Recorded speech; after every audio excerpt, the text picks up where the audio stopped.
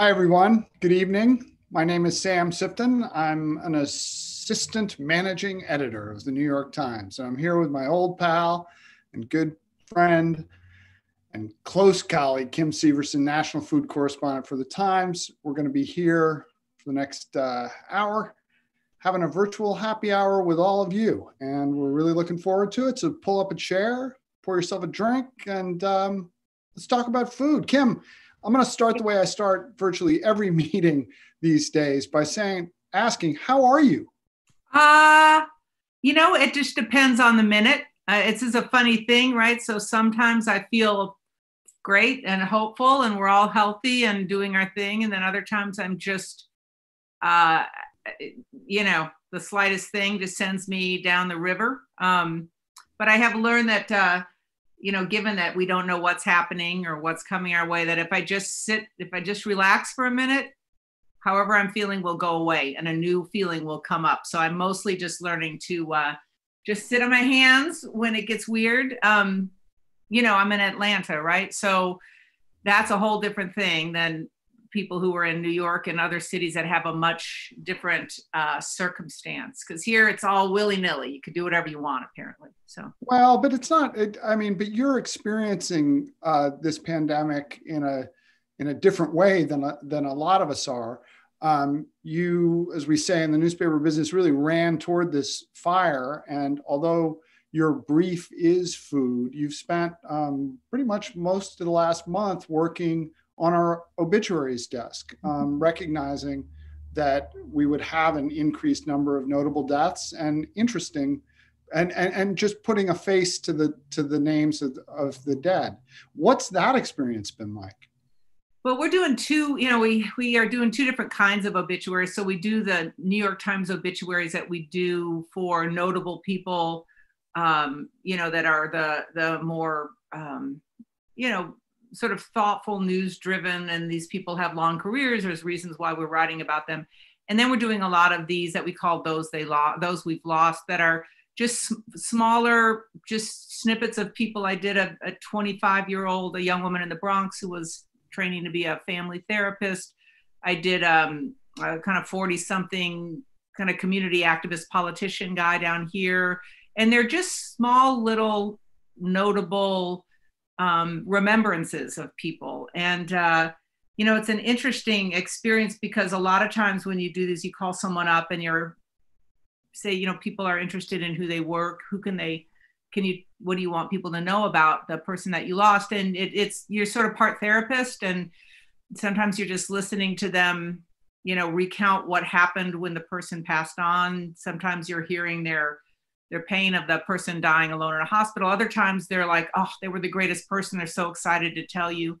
I had an interesting email I got today from, there was a fellow named Richard Friedman, who was an analyst, kind of an Upper West Side analyst, who was pretty significant, and he wrote a fairly significant book on male homosexuality in the 80s, and was a well-known, is kind of a prickly and well-known psychoanalyst, and the things you learn about the world of psychoanalysis is that a word? It is now. So anyway, but his son just wrote to me and said, it was great to have something in the Times because we all couldn't get together to do any kind of a memorial service. And so hearing from all the people around the country who knew my dad, and because they read the obituary and we all connected, he said it was a little bit of having a little bit of a memorial service, sort of virtually. So it feels like good service. It's sad, and it feels like what you should, it's something that we can do to help people. So in that way, it's good. I can always start the conversation with, or ask people, what do they like to eat? Where do they like to go out? And that is like a unifying way in these very hard conversations. It's a way to get immediately comfortable with somebody, and everybody's got the things about how they like to eat and what their favorite food was or what they like to do. And so that I found that my food thing has been a nice little door opener when you cold call somebody and say, tell me about a person you just lost. I think that's so, I'm so glad you brought that up, because I think that there's something about the coverage of food, the celebration of food, the understanding of food that we try and bring forth in NYT Cooking and in other places that is by nature empathetic. And I think that kind of radical empathy is super important in news cycles like this one, when we're kind of documenting a lot of sadness, grief, stress, trouble, and food does seem to make a difference. So we'll turn to that. I just want to give a quick piece of housekeeping, which is, guess what? You're being recorded. That's number one. And number two, you can submit questions to us at any time during the event using the live chat comment section on YouTube. And we'll get to those questions in due course. So food. Kim, what role is food playing in your life right now? And how's it different from the before? Because it's wildly different for me. Yeah, I did a thing where I just entered into the phase a lot of people did, which was the pandemic, no holds barred, screw it. Like I was like, we're in a pandemic. I can eat this pint of Jenny's almond butter brickle ice cream. It's not a advertise. It's truly like, I think the best ice cream on the planet, that particular flavor. So I was, so some of my food was just indulging in whatever felt good to put in my mouth, which was kind of great for a while, except for now I'm, I gained the COVID-19, as they say. So not quite, but, so that was an interesting change in how I usually eat, because I'm usually really much more mindful about what I eat, and I cook a lot, but because we're home all the time, and usually I'm traveling, I think 2 to 3 weeks out of the month, I'm on a plane or I'm back and forth to go do my job or come and see you guys in New York, or and eating out. So not going to restaurants has been kind of great in a way. It's kind of horrible in a way, but it's also great. We have, family dinner, we're all cooking a lot more. I have a 12-year-old and partner, and, that dinner time is a bit like, that's our thing. That's like it's become this anchor of the day, I think that's true for a lot of our readers. We're hearing it day and night in the emails sent to the desk and the like. It's interesting for me. I used to be a restaurant junkie. I was the restaurant critic of the Times. I ate out all the time. As food editor, I needed to do that still. But as the cooking editor, I spent a lot of time like developing recipes at home. And so my kids never got the same thing. Right. It was always like, I'm testing a new recipe, and they would have it 3 times and then never again. But now I'm just freestyling, and it's been kind of exciting and kind of fun. And the kids seem to, I'm here with a 16-year-old and an 18-year-old and my wife, and they seem pretty happy. I'm certainly taking pleasure from it. And I mean, I'd love to go to a restaurant right now, but I'm taking the pleasure I can. Yeah. And, one that we came up with, there's now, like, we do takeout Tuesdays because we want to support restaurants that we liked that we're trying to do takeout. So we do takeout, but I'm not as thrilled. I mean, we do it. I do it kind of just to support restaurants, and it's maybe on a Tuesday night where we're busy. It's, it's a break from cooking, but it's not as pleasurable or, it's not as delicious as. No, takeout food is just not that. It's just always sad. It's kind of sad. We are doing a lot of a modified version of your pan pizza in my cast iron pan, because that's nice. What I like go to. But I have to say that because I don't know about it, because this job I've been working harder than I mean, it's busy. Like, there's just news. It's a huge news story. So I feel like I'm just typing away all the time. And people are like, I appreciate that people have more time on their hands, but they're like, do you want to join the kombucha club? And I'm like, who has time for a kombucha club? So I'm watching with envy everybody with their sourdough starters in there. But anyway, we've been using the Trader Joe's pizza dough sometimes, which is a terrible thing to say. But you can punch it down and let it rise, and punch it down in the oil and olive oil in the cast iron pan. And then we do, we always have some homemade sauce around, and then use your technique for cooking it. But that cast iron pan pizza modified version of yours, it's a go-to in our house now. It's great. I'm overjoyed to hear it. And for those of you looking at home, I'm not sucking up to Sam right now. Yeah, those days are long gone. So It's funny you mentioned the sourdough starter. I ran out of yeast, I don't know, a month and a half ago, and there's none to be had in my local store. I do have a sourdough starter. I've written articles about sourdough starters. I work with my sourdough starter all the time. My sourdough starter makes exceptional waffles and pancakes, but my sourdough starter is not, as they say in the sourdough game, active. And no matter how much I feed it, we've got a reader here who says, why am I the only one in America who can't successfully make a sourdough starter? And I say, Kathleen, you're not alone.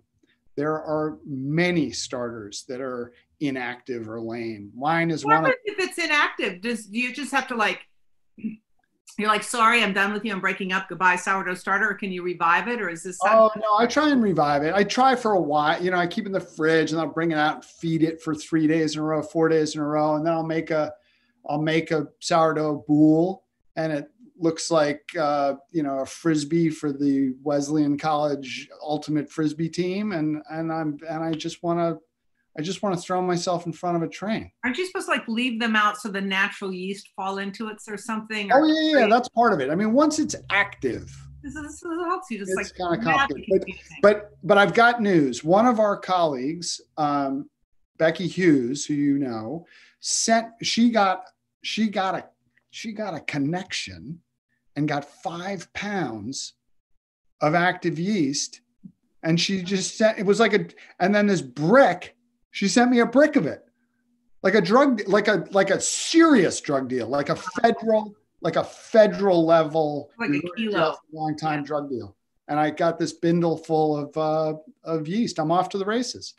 Okay, but now, so are you breaking up with your other starter? No. I'm hoping that are you cheating on that starter with the new yeast? How does this work? No, it's an open relationship. Okay.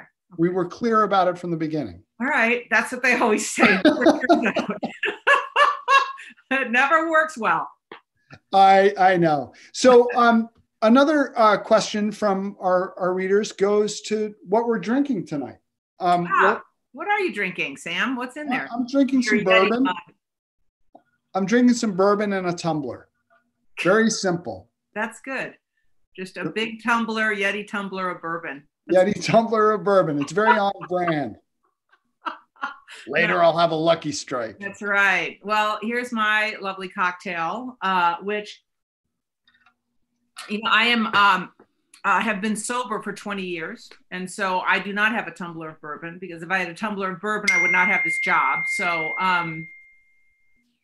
my friend just texted me and said you called her Kathleen, and it's Kathleen. Is that right, Kathleen? Okay, just for the record. Wow. Why am I getting like I'm getting, you know, heckled from on the text here? This is hilarious. Okay. That is hilarious. I'm sorry, Kathleen. Kathleen, see, there you go. But anyway, I'm drinking a shrub with some Meyer lemon and fizzy water. And this shrub in particular, a shrub's like a sort of like drinking vinegar, kind of, you could call it. Mm-hmm. This one is a mystery shrub, because I have like all these little jars of various shrubs that I've made throughout time, and they get better or worse with time. And it's, you know, you can take fruit or whatever, you know, you have, and you fruit and a little sugar, and you kind of let that just hang out for a while. And then you can add, depending on, like, apple cider vinegar goes with some things, white wine vinegar goes better with others. And I was taking my apple peels and apple cores for a while and simmering them down and having a little base, and then using that with some other fruit, whatever seasonal, you know, fruit I had or things. So this one I think has that apple base, and I am guessing that it might be some strawberries from like might even a year ago, because this stuff lasts forever. So I'm trying to go through all my little jars of shrubs, but it's quite good. It's really nice. And it's a little bit tart. You know, the big problem with non-alcoholic drinks is too sugary. Yeah. And so, you know, besides the dumb name of mocktail, but it's tough. And even people who like ginger beer can even be too sugary for me. I don't want to drink sugar all night. A lot of times I just will have if I go, and this is probably be controversial among people who are in the sobriety community watching this, but sometimes I'll just have soda water and bitter and lemons, like some bar bitters, and that's a great thing for me, you know, and it's a little refreshing. It's controversial because, of course, there are trace amounts of alcohol. A little bit, yeah. And some people feel like that is, for some people, just way too much alcohol. So, yeah, but this is quite nice. And, you know, it's nice because I haven't gotten out my fancy glasses that much, and I haven't like sat with somebody and just had a chat. So this is actually it's kind of lovely, you know? Can I ask a potentially indelicate question about sobriety in the age of the coronavirus? Sure. Why would this? Yeah, of course. Well, I mean, just because there's anonymity involved in the rooms, right. And I'm curious about meetings, which are so important to keeping people sober and keeping them alive, and so central to sobriety, and then they become disaggregated because of the coronavirus. Right. Well, you know, I think people have been in the program of Alcoholics Anonymous for a while are pretty protective of their program and pretty ingenious. And so it didn't take long for the people who had meetings to kind of reorganize on Zoom. And in the beginning, people hadn't quite figured out how to do the password protected Zoom thing. So there was Zoom bombing happening. And so I was not in any of the meetings, but people would flash pictures of people chugging beer on the Zoom meetings for. Oh my gosh. Like, I know, it's very funny. Most people just laughed about that. But what's been really interesting, I was in Brooklyn, lived in New York for a long time. And when I first moved there, started going to this morning meeting in Brooklyn that was like just very good friends, sober pals in that meeting, and went a lot in the mornings. And now I get to go back to those meetings. So I'll go and hang out in the Brooklyn meeting. And,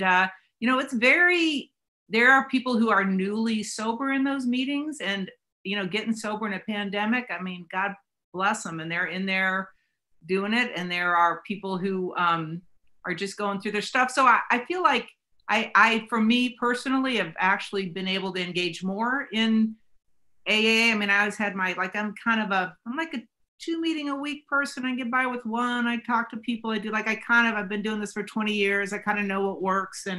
But now I get to go to more, and you'll be in a meeting with someone from Australia and someone from, you know, Europe. And it's this great kind of mix, and you feel like there is this giant world of millions of people who, like, you don't drink anymore. So it's been kind of cool.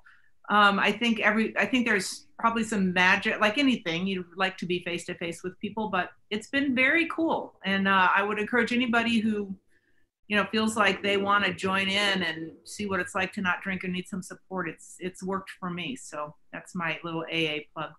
Well, thank you, Kim, for sharing that. That's the nicest I've felt in quite a few hours. So thank you. Hugs. Yeah. We'll save you a seat, Sam. Let me just finish this. Last one. Listen, I'm all for it. I think I love it when people drink. I'm like, please drink. Have a good time. We've got a question from Andrew, who's posing to us the challenge of what restaurant would we go to first if we could? What immediately comes to mind? Oh, okay. I would. It's interesting because I went to a restaurant last night, and I feel weird saying that. That's right. Okay, Andrew, we'll be back to answer your question later. So, Kim, tell us about your experience last night. So, you know, Georgia has allowed restaurants to start a week ago Monday. They allowed restaurants to open up, and not that many did at first, a few. So there's a restaurant group here that kind of caters to the Buckhead crowd, and there's a restaurant called Chops, which is it's a steakhouse. It I think probably had its biggest moments in like the late 90s to early 2000s. It's like that. Let me just interrupt for a sec. Buckhead is that sort of well-to-do suburb? Yeah, it's a little bit north of. It's in Atlanta proper, but it's a wealthy suburb of Atlanta, and it's kind of where the money goes around, and people drive up in their fancy cars. It's like I think it's the land where valet parking was invented. I'm not sure, but so anyway, this restaurant is next to this big St. Regis hotel, and Chops was sort of where there's like two big steakhouses in town, and you're in one camp or the other, and So this restaurant group, I wrote about them for another story, and they were going to open. They opened on this Tuesday, and last night was their second night. So I went and ate with a producer for our podcast, The Daily, and we decided we would go and see what it felt like. And it had been 2 months since I'd sat in a restaurant, and so I mean that's a long. And I didn't realize I was going in, and the first thing that was weird is you drive up and there's a valet, and I was like, I'm not going to valet. Like I'm going to let. I mean, first of all, this poor valet guy with his mask get in my car where he doesn't. I've been breathing in, and I'm going to get out. So I said, no, thank you. I'll go self-park. Although I did an interview with a restaurant group, and they took 50 reservations last night. And of them, 49, we were the one that didn't, 49 used the valet. So we walked in our gloves and our mask, and they have the things on the floor and the host stand with the sanitizer. And we walked in the restaurant, and we were the only ones in the restaurant who had masks and gloves on. I mean, besides the wait staff.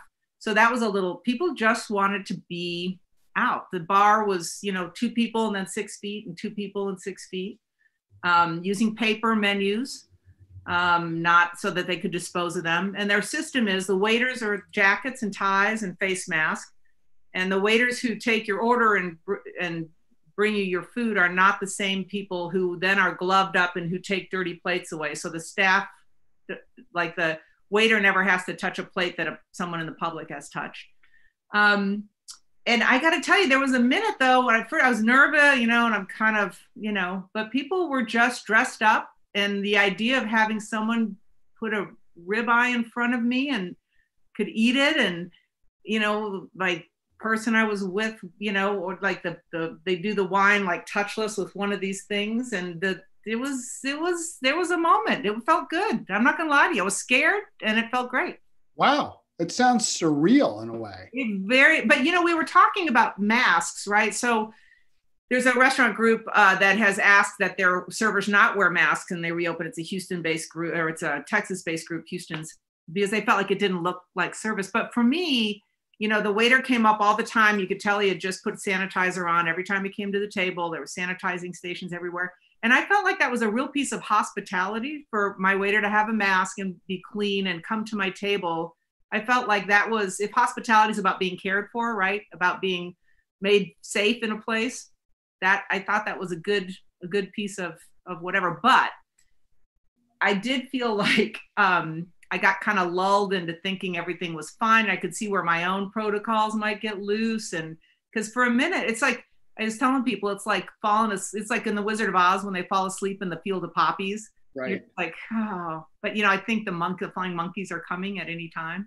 So it was, but it was something. I mean, I felt good to be at a table eating again it definitely moved me some. So it's interesting, right?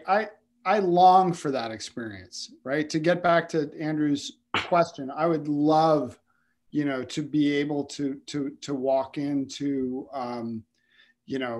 to just near the office into China Xiang. Yeah, man. Great Hunanese restaurant that I love beyond measure, and sit down and be served these dishes that I love. But when those restaurants reopen in New York, they're going to be under similar, whatever they end up being, guidelines. And there's no way they're going to be allowed to be as tight as they were, which means, let's say conservatively 50% capacity at any time. That's not a way. Those businesses can't stay in business at that rate, right? So you've reported some staggeringly high percentages of independent restaurants that could close. I think our latest number was up like 70%. And if 70% of independent restaurants in the United States or in New York close as a result of the coronavirus shutdowns, like, what happens to restaurants? What happens to those that remain? Yeah, it's a good question, right? That's the question of the hour. And, we don't know what protocols will change with time as we understand more about the virus. So it may be right now, it's like going to the dental hygienist maybe, but maybe that'll change. And maybe these restaurants they'll find ways to do table service, which will be a special thing for that restaurant. And there will be, they'll be slicker about what takeout they do. So, that was, Grubhub and all those places that were just taking huge chunks out of restaurants' pockets. Maybe they'll figure out how to do more seamless to-go stuff and be able to get some revenue stream there. I don't know. There will probably be, look, the restaurant business was overheated, right? There were more new places opening than we could all go to. And it was getting to be where restaurants weren't maybe not that special in a way. And we were kind of like, oh, this place, have you tried that new time? That's terrible. I'm not going to, we were just getting, it was too much. So maybe now they will become more special and restaurants will find a way to make, I don't know. Look, nobody knows how this is going to play out. And hopefully it won't be 75% don't come back. And the ones that do, I think will be that much more special. I don't know. I think it would be helpful, Kim, because we've got a question here about visiting small or independent restaurants as opposed to these multi-restaurant groups. And of course, above that in terms of size are the kind of, the chain restaurants and the like. Can you kind of just quickly give us a sense of the ecosystem of American restaurants? Because I think that we talk often about restaurant groups. And I've, in my own reporting, have talked to a couple of restaurant group owners who say, actually, we're just small businesses like anyone else. We haven't broken through to be gigantic yet. We're 3-4 restaurants. That doesn't make us, multinationals. But I think it would be helpful if you could sort of sketch out the tiers that you and your reporting are looking at, because we're not really dealing with fast food, right? And then that's the problem when it comes to people like, well, will the restaurant industry come back and how do we cover? And restaurants are vastly different, right? So the small pho shop that is down the street, maybe that is, their food, is making pho and noodles. That's not a big food cost. They can sell them for a fairly high thing, but it's also maybe just 3 or 4 people running it and they scratch together enough money to rent their little storefront. So that's one kind of a restaurant. You have some place that, there's a guy who was just opening kind of a sort of a hipster tasting menu place. He had a couple of investors, not a lot, but was sort of piecing it together and just had opened when all this hit. And he's actually doing kind of great. He wasn't so tied in with his investors and things that he couldn't start doing these kind of like, he perfected the art of the tasting menu to go kind of, and that became the art of how we put it together. And he's kind of doing pretty well. And then you have restaurants that are like a Steven Satterfield, or I suppose like Gabrielle Hamilton to agree, Prune, that are one restaurant. They maybe don't have a ton of investors, a few, but they're, that's what they're operating. Their wine sales and beer sales are what makes their money. Then maybe, he might get big and open 2 or 3 like Miller Union next door and get bigger. But that is what most of our restaurants are. That's the majority of restaurants. There are not that many big, there are chains everywhere, but as companies, there's like the big National Restaurant Association chains. Then there's this whole group in the middle that, is where most of us go. And I don't know what, the profit margins are what, like 3 to 5% on a good day, And then the thing that's hard is starting up again. Like a lot of these restaurants were selling their wine supply and their liquor supply as part of their to-go thing and to make enough money. So, and they had the bills from the vendors. So like just to start up again, you've got to re-up and buy all that liquor again. You've got to kind of try to get straight with your suppliers if they're still out there. If you still have the relationship with the farmer, if you made sure you paid all your bills so the guy's going to bring the cans of tomato paste because you don't owe him too much money. Like it costs money to start up, So it's not like you can just go, great, our doors are open. And you have to get all those people back who now are making maybe more money on unemployment than they were at your restaurant because they've added this extra level of it. So, and then do they feel safe coming back, and then how do you, so it's just it's so much more complex. And that's why I think you'll see the big chains will figure it out and they'll do their thing. And the little tiny places will probably be pretty agile. So those ones in the middle that I think are going to get hosed. Oh, that's a really interesting point of view. And I think that'll be a really good line of reporting for you going forward. Speaking of reporting. It just gave me an assignment. Did you guys see how that works? Yeah. Never give your boss an idea, then you get an assignment. Now the rest is typing. Yeah. Okay. Where do you, so is there a fancy, you feel like your appetite for really fancy food and a big fancy New York restaurant is going to be heightened, or are you going to find that to be a bunch of silliness and not something that's going to satisfy you once we can go back, Sam? It's interesting. I had a correspondence with a super high. Can I point out that you are into air quotes tonight? I'm sorry. That's okay. It's cute. I'm going to sit on my hands. Okay. But anyway, go ahead. I had a conversation with someone who is in that kind of high-end dining situation. And he pointed out that there were a couple restaurants that opened coming out of the economic downturn in 2008 that kind of defied logic.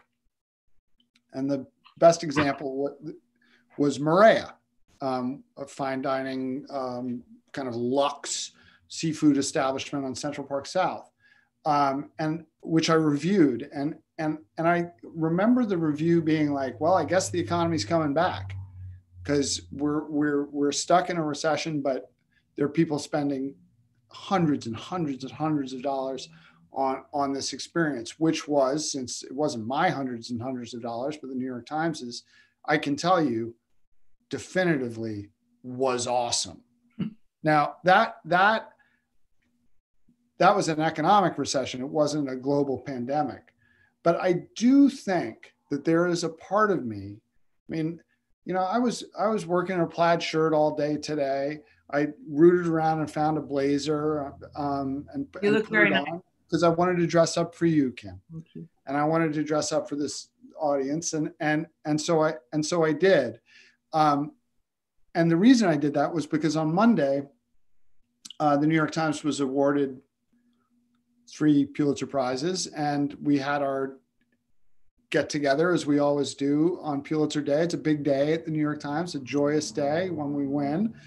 And it was such a thrill to see our winning colleagues in coats and ties and beautiful dresses, kind of accepting these awards and talking with their colleagues about it. And I don't know, I'd like to do that in a restaurant. I think I'd like to be able to walk into Del Posto in New York City and hear the piano player and have a martini and sit down and have some amazing meal. I think that could be, I don't think a lot of restaurants are going to be able to pull that off, but 1 or 2 might, because the rest of the time we're going to be cooking more at home because we've learned how to do it during this pandemic. And we're going to be supporting those little independent pho shops that you're talking about that have managed to be agile and figure out a way to make it work. Can I ask you a cooking, just sort of from your perch? So see how she's turned the whole thing around, where I was asking her questions and now she's asking me questions? No, I'm trying to stay in my lane, Sam. So, but you guys have, we have all the amazing people who run the cooking app and who are sorting through recipes and watching what people are cooking and interacting on Facebook and all the places. So, and some of the cooking that people have done are like newbies in the kitchen are like, look, I made foamy coffee or whatever. And no, I can make I made a thing. And then there are people who are more sophisticated cooks who are using it. But what have you noticed, like trend lines over, like, have we been cooking more? Do you think people are getting better at cooking? Can you tell from your perch or absolutely the data? What is the data? We are definitely cooking more. NYT Cooking is a healthy business, and it was a healthy business going into the lockdowns. Our audience size is roughly twice what it was before the pandemic, and people are taking advantage of our offerings like never before. So what's popular? And What's been like, what are people cooking? Huh? Super popular. But what recipes? Like, what are people cooking? Well, this is the interesting thing, right? See kids at home, how he was kind of going off into business. I wanted to get him into the recipes. So we just moved him. That's a reporter technique. You can use Reporting 101 with, go ahead. We're going to sell you next, a masterclass with Kim Severson. What's fascinating about what we're cooking and how we're cooking is that it really does. I've written about this in the NYT Cooking newsletter, which I hope you subscribe to. It vacillates, right? It oscillates between project recipes and simple, easy, get it on the table fast recipes, because we're cooking so much that we're beginning to take pride in our newly found skills or newly developed kitchen muscles. So we're like, yeah, I'm going to make a Dutch baby on the weekend, and that's going to be great. Or I'm going to make babka on the weekend, which I've never done before, but I want to. But on that, and tonight is a tough night, Thursday night, right? On that Thursday night when you've been cooking, you got that takeout on Tuesday, but for a lot of people, they've been cooking. This is 4 days into the work week and they just want to get something on the table. And, the default is beans, but they're sick of beans. And it's our job to kind of swoop in and say, like, here's a really easy skillet pasta recipe that's going to deliver a lot of flavor and joy. And here's the recipe. And they're jumping on that. So I love to see how the trend lines show us project, and then they show us ease. Project, ease, project. Like the big lasagna thing that Samin did Yes. last, which I did. I mean, it was a lot of work, but I got in on, I made all the things. But that got like huge numbers, right? Like people Gigantic numbers, because she was creating a dinner party that all of America could attend. And the cost of admission was make a lasagna, because that's what she's making. Mm-hmm. And the instruction that we were able to provide, that she was able to provide, and then the community that we were able to develop out of the consumption of the lasagnas was really something to see. It was really touching, I thought. And I think it's an indication, at least to me, that this at any rate will stick, that people are going to continue to cook at home. And what are you making for dinner tonight? I'm going to make a skillet pasta, to tell you the truth. It was my wife's birthday yesterday. Happy birthday. I'm sorry, on Sunday. And what are days? And her sister sent some sausages. And so I'm going to use those sausages in a skillet pasta with some cheese at the end, and it's going to be fantastic. What are you making? I think we're going to do, actually, speaking to the simple thing, and this is something that I wasn't doing a lot. I'm going to do your the tofu with the chili crisp and green beans, but I have asparagus, so I'm going to use the asparagus instead of green beans.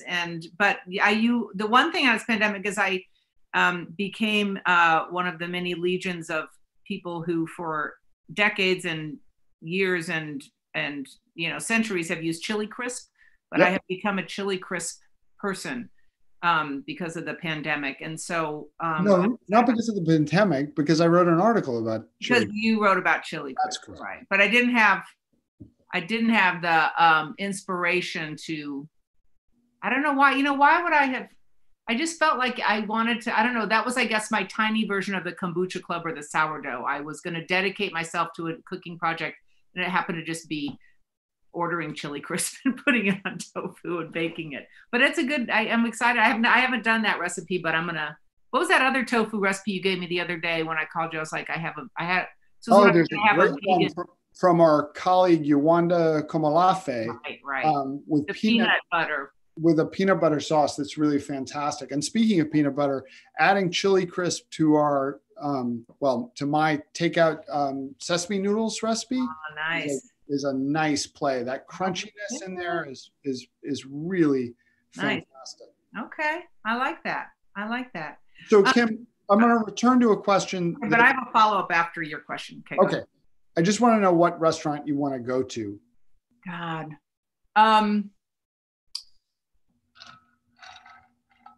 I want to go. Do you remember a little bit before this pandemic hit when you and I and our colleague Carolyn Ryan went to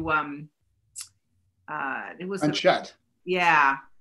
Oh no, it was a Frenchette. It was the Frankie's guys who had the new restaurant that by that place by the thing that we were the one time. I don't know. Yeah, I it want was. to come to New York and eat with you guys. Is what I That'd want be to do. great. I That'd be, want to walk into a restaurant with my buds, and I want it to be kind of loud and delicious, and I just want to have like our own little table in the hubbub of a place where you feel like you're, like just like dish after dish of some like thing where we just go, oh, that's great, and that feel is what I want. That's what yeah, I would like for a plate of something I've never eaten before to be served to me, and I bite into it and it just makes me crack up. It's so good. So exactly. That's what I want. I want a chef who really knows what they're doing, feeding me and at a table with somebody that I really love. And that would be great. Or even like very much.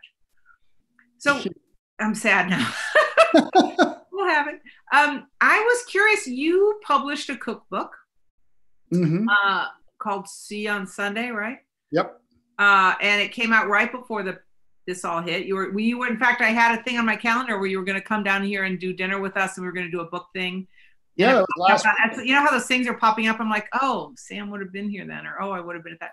So I just want to talk about it because it's a great book, and I'm not doing this to, but how did it feel like you have this cookbook that's about coming together at the table at a time in the pandemic, but it's a great book, and I think people are cooking from it. And what was it like to go through writing a book? And for people, the book promo life is hard, and yeah, it was kind of tough. I mean, the pandemic, the shutdown started rolling through while I was on book tour, and I was down in Florida thinking like, holy cats, like I spoke to 400 people or something in Palm Beach, and I think 398 of them were like, this isn't a thing.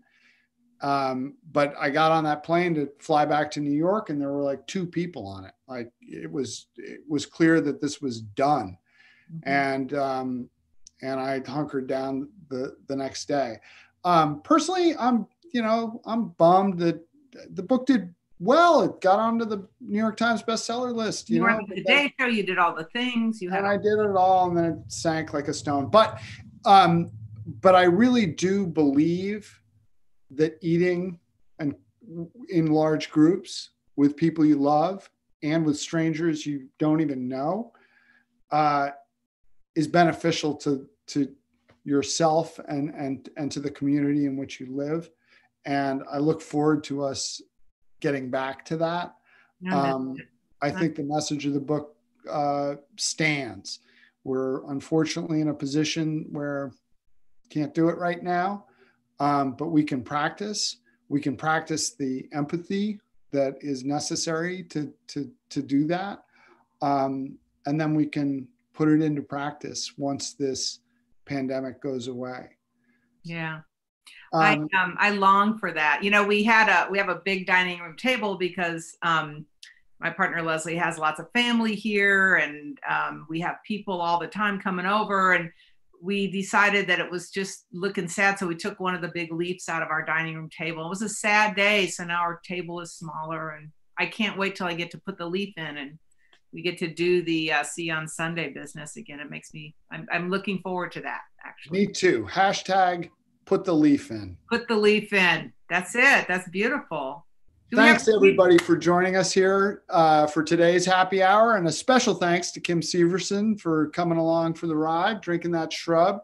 Tomorrow, and that is Friday, May 8th at 12 p.m. Eastern Time, you can join Time staff members in a roundtable discussion with journalist Leif Riegstad to discuss his piece on Joe Exotic, the subject of the Netflix phenomenon Tiger King. To find out more about our full slate of digital events, please visit timesevents.nytimes.com. Thanks very much, everyone. You are good at that, Sammy. Bye, everybody. We'll see you when we can all get around the